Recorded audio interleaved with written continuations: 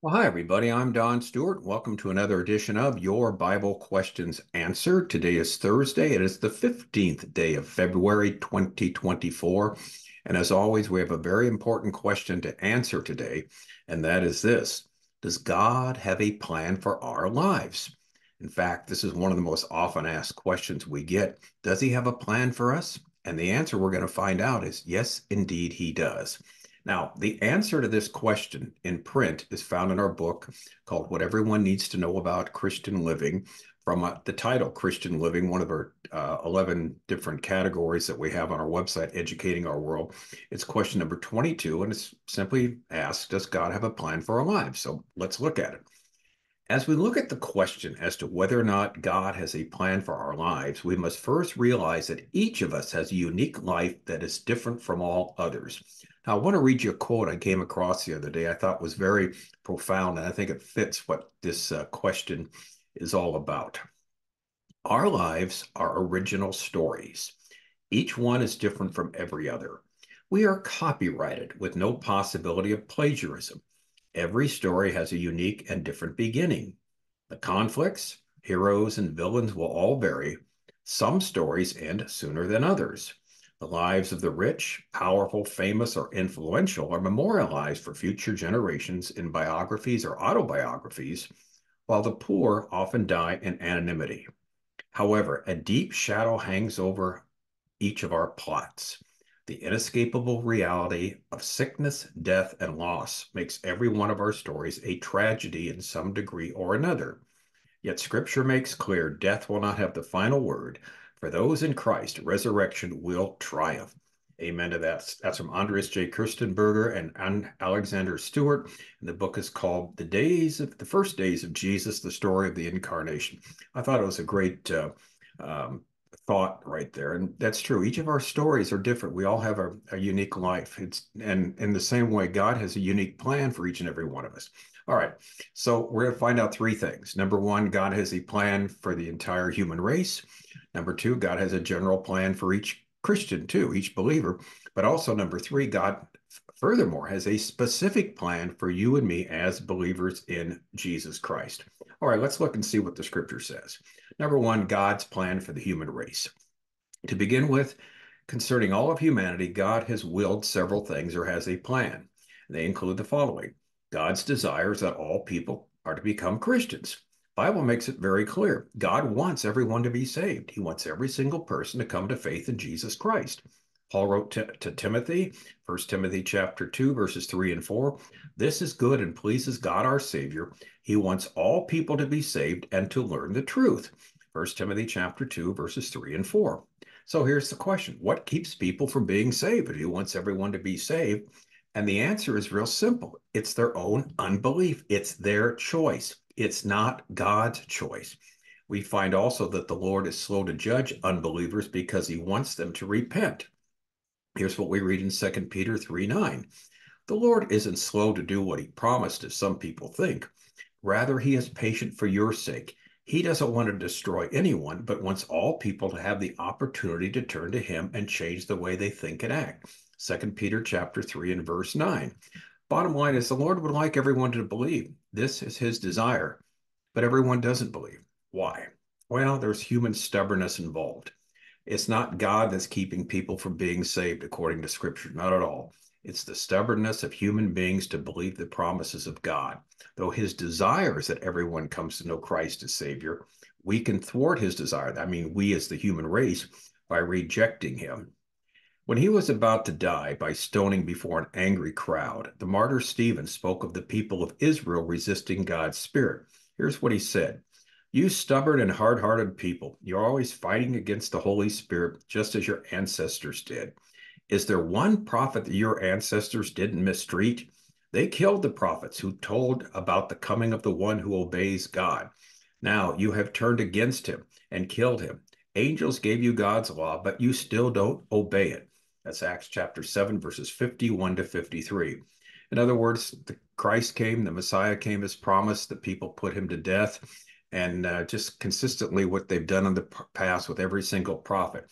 So the point is, God's Spirit can be resisted by sinful humanity. Still, the Lord wants everyone to come and know him. So number one, he has a general plan for humanity. He'd like them to believe, but it's our choice. Number two, God also has a general plan for believers. We read about this in Ephesians chapter 1, verses 9 through 11. God's secret plan has now been revealed to us. It is a plan centered on Christ, designed long ago according to his good pleasure. And this is his plan.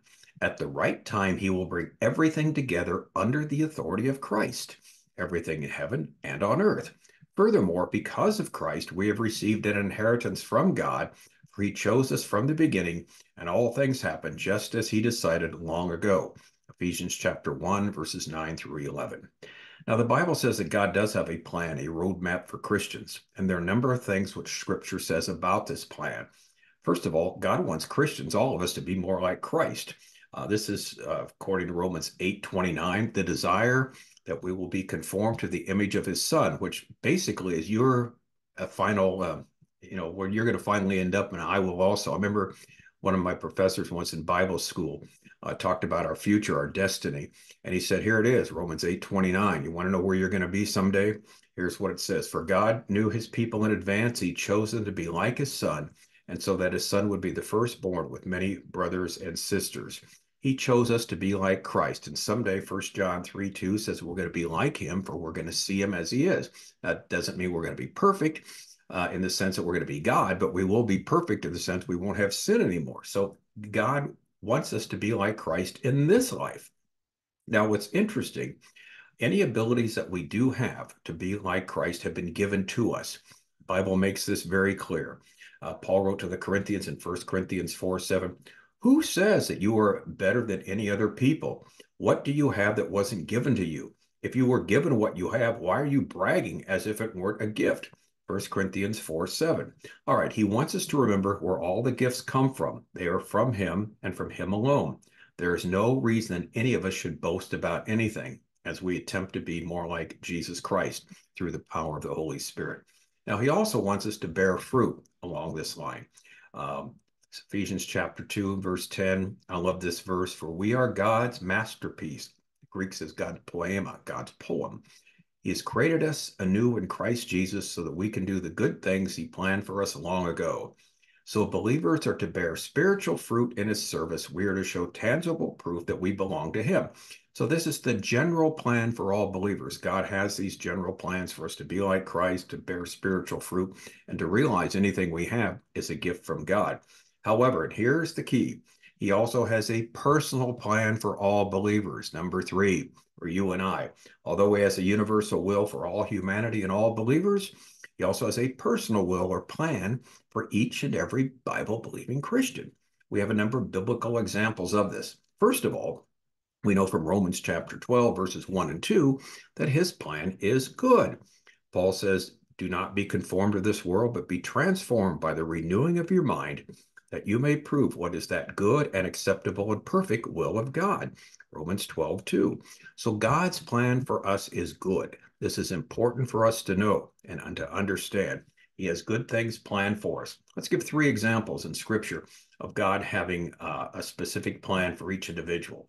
Example 1, believers were scattered so that they could minister the gospel elsewhere. When persecution came to the first Christians, it was God's will for the apostles to minister in the church in Jerusalem and for others to carry the gospel to the other parts of the earth. We read the following in the book of Acts. Saul approved of putting Stephen to death. On that day, widespread persecution broke out against the church in Jerusalem. Most believers, except the apostles, were scattered throughout Judea and Samaria. Devout men buried Stephen as they mourned loudly for him. Saul tried to destroy the church. He dragged men and women out of one home after another and threw them into prison. That's Acts chapter 8, verses 1 to 4. Now, what's interesting, God used specifically the scattering of the people to do what?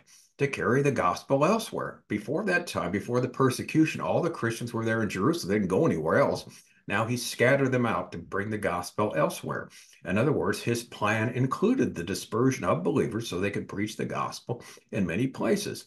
Number 2, second example. Paul was told he would carry the gospel to many people. Saul of Tarsus, who became the Apostle Paul when he was converted to Jesus Christ on the Damascus Road, basically was then approached by a man named Ananias. And he was told, Ananias, to tell Paul, or tell Saul, who became Paul, what's going to happen. This is interesting, Acts 9:15 and 16. But the Lord said to Ananias, Go, this man is my chosen instrument to proclaim my name to the Gentiles and their kings and to the people of Israel. I will show him how much he must suffer for my name. Acts 9:15 and 16. Now, Paul was told that he would carry the good news about Jesus to the Gentiles, to their kings, and to the people of Israel. This was the specific plan the Lord had for his life. Also, number three, Paul and Barnabas were set aside for God's work. We're told that in Acts chapter 13, verses 1 and 2. Here's what it says. Among the prophets, the teachers of the church at Antioch of Syria were Barnabas, Simeon called the Black Man, Lucius from the Cyrene, Manaen, the childhood companion of King Herod, Antipas, and Saul.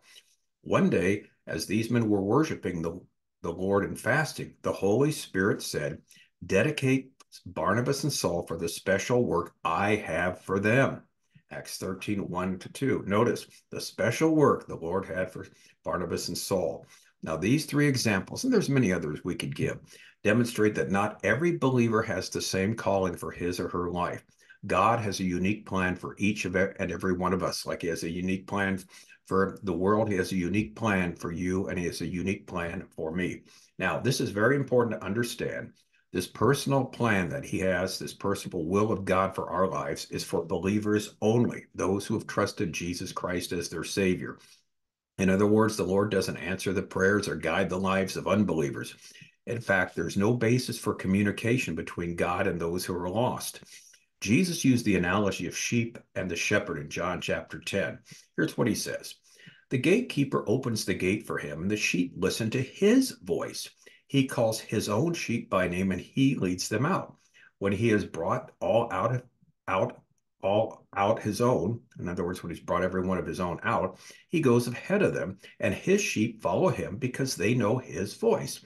But they will never follow a stranger. In fact, they will run away from him because they do not recognize a stranger's voice. And here's the punchline. I am the good shepherd. I know my sheep, and my sheep know me, just as the Father knows me, and I know the Father, and I will lay down my life for the sheep. That's John chapter 10, verses 3 and 5, and 14 and 15. Now, 3 through 5 and 14 and 15. So here's the bottom line. The believer can expect God to reveal his will. The unbeliever cannot. It's his sheep that know his voice, and he only speaks to his sheep, the believers. He is the shepherd of the saved, not of the lost. So finally, we can expect to find the will of God for our lives. Each believer can discover this. How? Matthew 7, 7 and 8, the famous message of Jesus on the Sermon on the Mount. We're going to find he's not hiding it from us. Keep asking, and it will be given to you. Keep searching, and you will find. Keep knocking, and the door will be open to you. For everyone who asks receives, and the one who searches finds, and the one who knocks, the door will be open. Matthew 7, 7 and 8. We can expect God to reveal himself to us and reveal his will to us. Jesus also said in John 7:17, those who want to follow the will of God will know if what I teach is from God or if I teach my own thoughts. John 7:17. In other words, we can know. We can know God's will. If we seek him, we ask him to show us how to guide our lives. It's a daily thing that we do, but he does have a personal, distinct plan for you and I. All of us are unique. We have our own story, like we said at the beginning, our own biographies that no one can plagiarize. And God also has a unique plan for your life and my life, and he's working that plan out right now. How do we find it? Well, we serve him. We walk with him every day. We know the things he wants us to do, and then we ask for guidance in certain decisions that we make. That's what the living God has for each and every one of us. We are his sheep, and we hear his voice. And may God grant us the discernment to hear his voice in the midst of these other voices that are calling out to us from the evil world system. All right, I'm Don Stewart. Thanks for watching, and until next time, as we do another edition of Your Bible Questions Answered, may our Lord richly, richly bless you.